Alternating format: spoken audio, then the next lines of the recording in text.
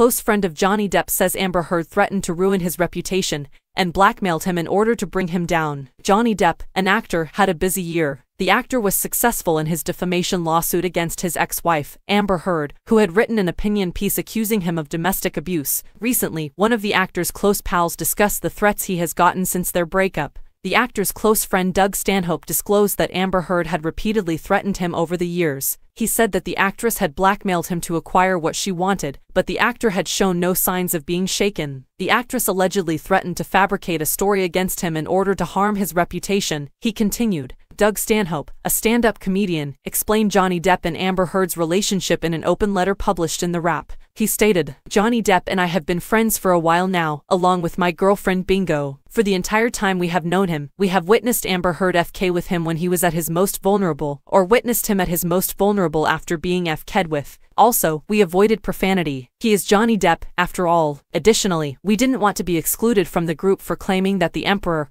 was being disrobed." Despite being hitched in 2015, the couple split in May 2016. They began dating in 2011 and dated for about 5 years. It was also stated that Amber Heard had threatened to fabricate negative information on the star. His companion continued, "Bingo and I spent the most of that Saturday at Johnny's residence up until the alleged assault. At first, we thought that his gloomy disposition was brought on by the passing of his mother the previous day. He revealed, however, in the most exposed manner possible that it wasn't just his mother who was leaving him, but Amber as well, who threatened to publicly fabricate lies about him in any way possible if he didn't agree to her requirements. Blackmail is how I imagine other people would describe it, particularly the way that he is currently being demonized. Due to these threats, Depp apparently experienced severe anxiety problems as well. However, Amber Heard's legal team then asserted that these accusations are unmistakably false. The Pirates of the Caribbean actor filed a defamation lawsuit against Amber Heard for an opinion piece she authored in 2018. She claimed in the op-ed to have experienced domestic abuse, and on June 1, 2022, the jury found that the actor was the subject of the editorial. As a result, the actress was ordered to pay the actor $10.35 million